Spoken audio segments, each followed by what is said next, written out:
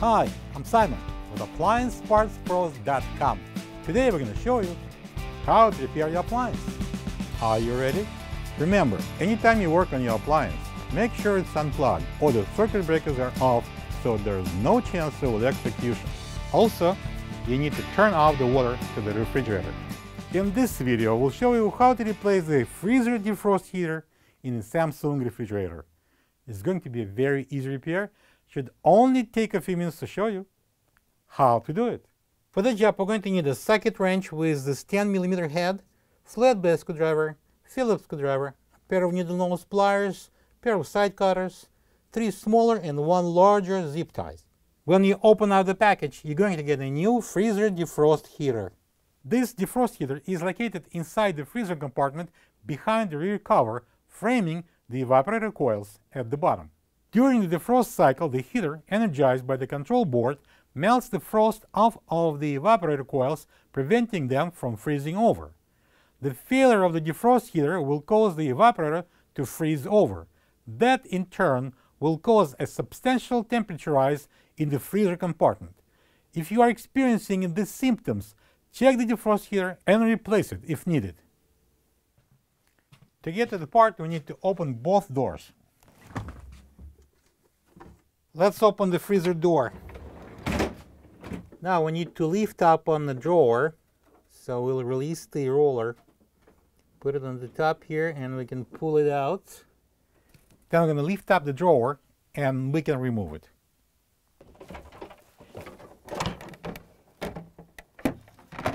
To remove this adjustable shelf, we're going to grab both of these end brackets and pull it up.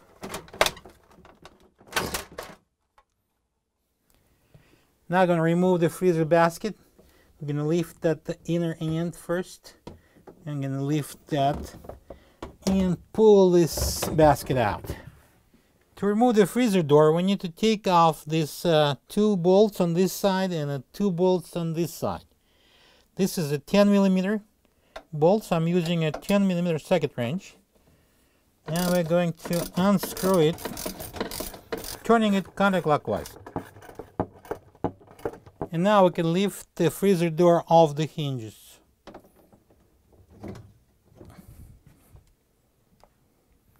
And now I'm going to push in the hinges, the rails. Now we're going to remove this little shaft cap that prevents the shaft from being removed. I'm going to push it up and I'm going to pull it off. Again, now we're going to push this shaft to the right, and I'm going to free the left side from the gear, and now I'm going to pull it out completely and remove it. We need to remove this cover from the front. I'm going to pry it off with this flat blade screwdriver, and I'm going to pull it down. So now we need to remove 2 Phillips screws that are located in these openings. I'm going to use the Phillips screwdriver.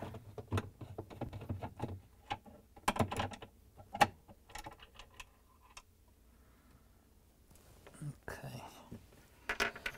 And now we're going to pull forward the ice maker. So we're going to release the rear tabs. Now we're going to let it down, and we have a plug here on the top. So I'm going to press that locking tab and disconnect the plug. And now we can remove the ice maker. Next, we need to remove a couple of Phillips screws that are hidden in those 2 openings here on the sides. I'm going to use a long Phillips screwdriver.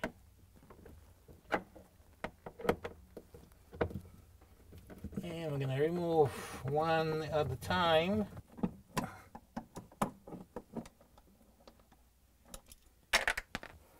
So now I'm going to grab this coil cover and pull it out. So put the evaporator cover slowly down. And then we need to disconnect this plug here on the right. I'm going to press this tab on the left side and disconnect the plug. And now I'm going to remove the cover.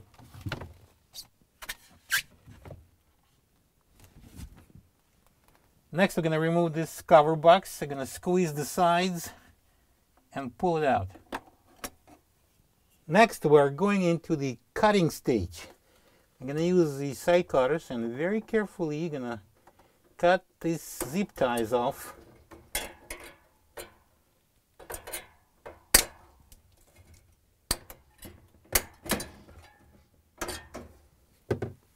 Now I'm going to remove this clip off the aluminum pipe, and I'm going to open it so I can take off the wires. I'm going to use the flathead screwdriver, going to put it inside here and open it. Next, we need to unplug this triple plug.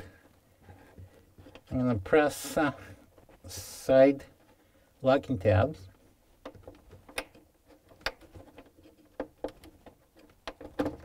And pull it out. We only need a replace defrost heater, so we need to remove this double brown plug which is in the middle. So I need to take off those two brackets, the white one and the red one, off.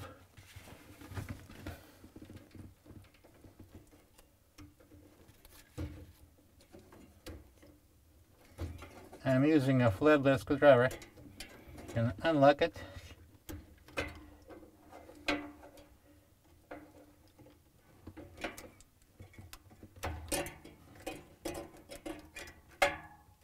Okay, let's plug this thermostat back on.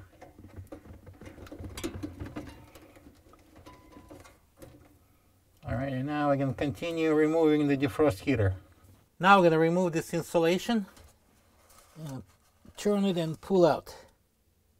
Next, I'm going to bend open two tabs, one on each side. I'm going to use the flathead screwdriver.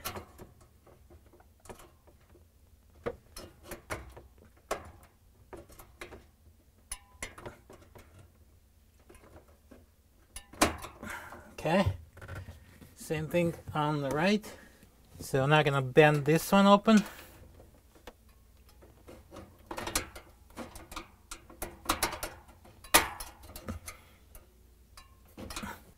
Now I'm going to bend tabs at the bottom that holds the defrost heater. I'm going to use the needle nose pliers. And I'm going to bend this tab. This one. And then this one. A little more. Okay. And this one.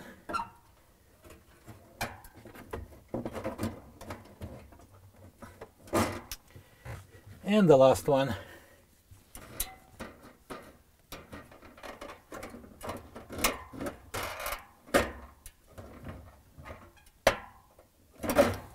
And now we're going to pull out the old defrost heater. I'm going to use the pliers again.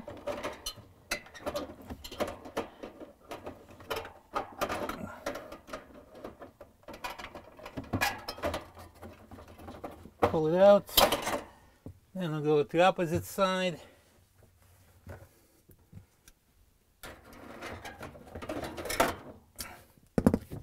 And we're going to remove the old defrost heater. All right, now I would like to point at one detail right here. If you can see, this is a aluminum strip, which is like a condensation drain defrost heater. It transfers the heat from the defrost heater into this opening at the bottom, which is a condensation drain. We can either take out this rivet and reuse it on the new heater, or we can order a new part, which is AP4334154, and it's widely available on our site. So we're going to show you how to take off the old one and reuse it. All right, let's place it on the table, and we're going to use the side cutters to get rid of this rivet.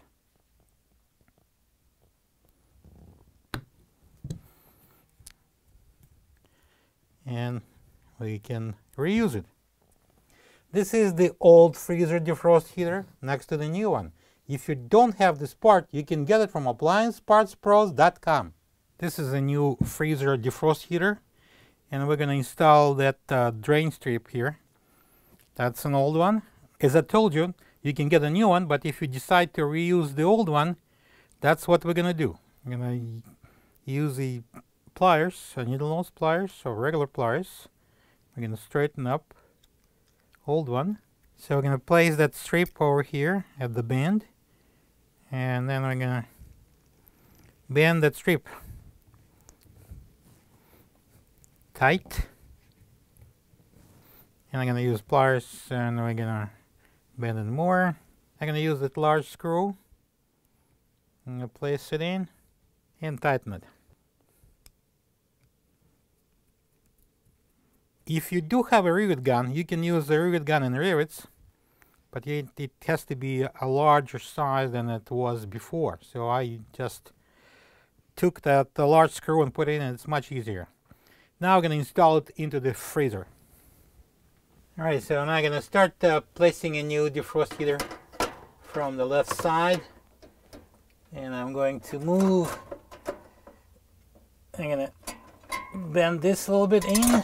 And move to the right and install the right side.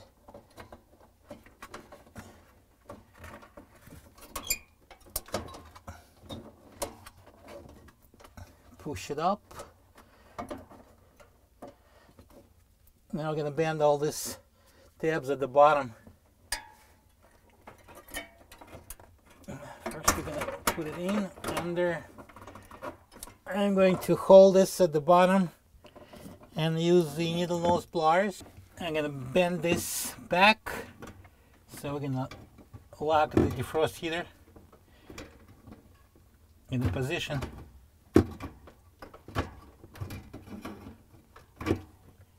And then we're going to do this left one.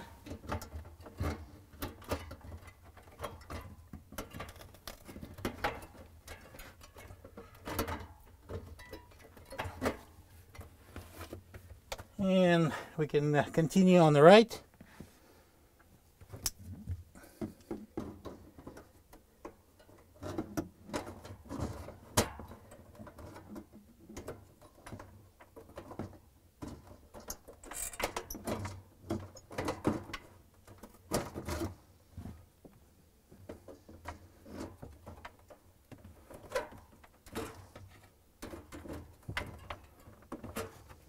And this tab on the left, I'm going to bend it. I'm going to use the flathead screwdriver. Then move to the right. I'm going to use flathead screwdriver. I'm going to push it out.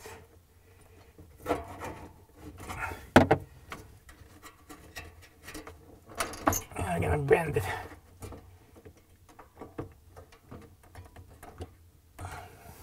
Alright, now I'm going to plug in all those 3 plugs. And we're going to start with the yellow one that goes at the bottom.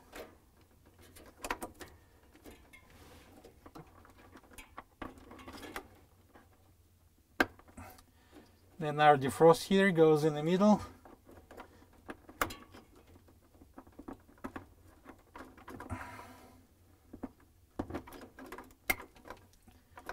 And the thermostat goes on the top. As you can see, I'm plugging them in individually. We don't need to put the brackets back on. Now we're going to install the retainer. I'm going to put those 2 harnesses and lock it. And then I'm going to install it on this aluminum tube.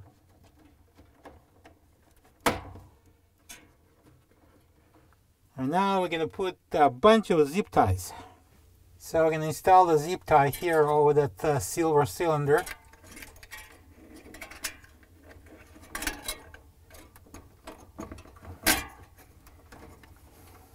Alright, so I'm going to install another one right here.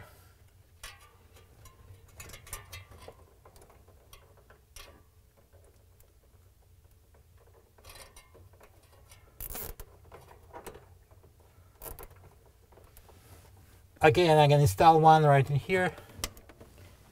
And the last one I'm gonna place it right in here.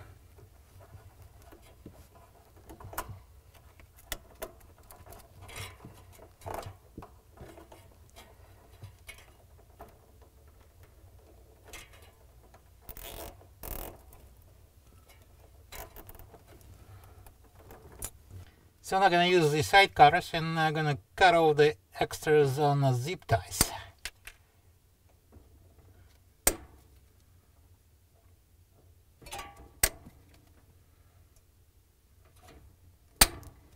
Now I'm going to place on the cover box, squeeze the sides and push it in. Alright, now I'm going to place the insulation spacer here. I'm going to turn it this way, flat side, and then I'm going to turn it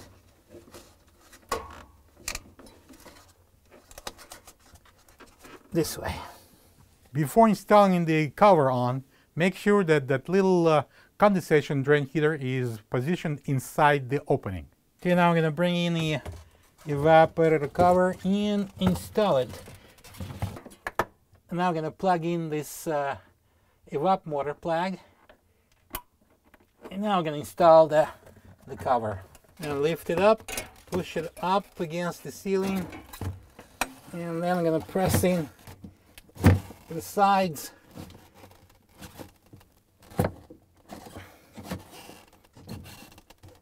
And the bottom. Alright, it's in place. Now I'm going to secure the evaporator coil cover with a couple of Phillips screws.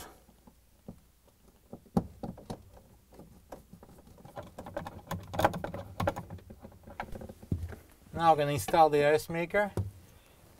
I'm going to free this harness from this retainer temporarily. Then we need to plug in this into this plug here. Then we'll need to install the ice maker with the two gray pins over there at the back, sliding into these two channels. And at the same time we need to install this inlet tube into this cutout. So let's start with plugging it in. And then I'm going to place the wire back under the retainer. And then the tube is inside the cutout. And lift the ice maker and push it back. And now I'm going to install these two Phillips screws. We're going to secure the ice maker. Now we're going to install the cover. That two pins goes into these holes. Slide it up and push it in. Now we're going to install the shaft. First goes this right side. We're going to put it in and push it in all the way. Then we're going to install the left side, also all the way in. And now we're going to put that shaft cap in, so it would restrict the movement of the shaft. And now we're going to pull out the rails. And now we're going to install the freezer door back on. I'm going to hang it onto these rails. Slowly going to place it in. The two hooks on the top locks into the cutouts, and then we're going to lock these sides. Alright, and now I'm going to secure it with the 10mm bolts.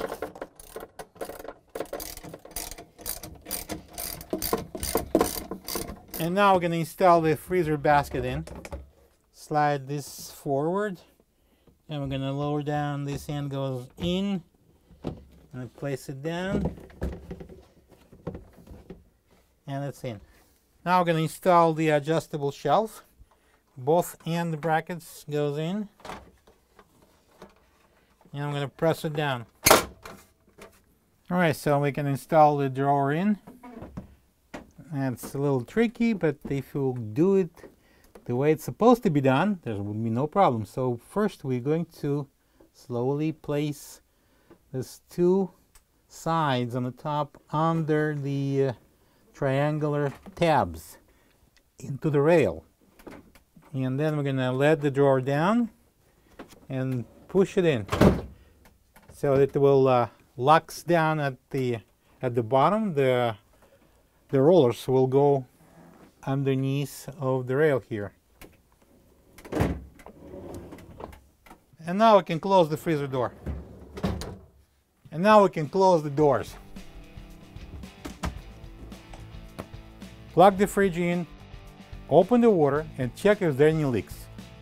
Thank you for being a part of another successful repair brought to you by AppliancePartsPros.com.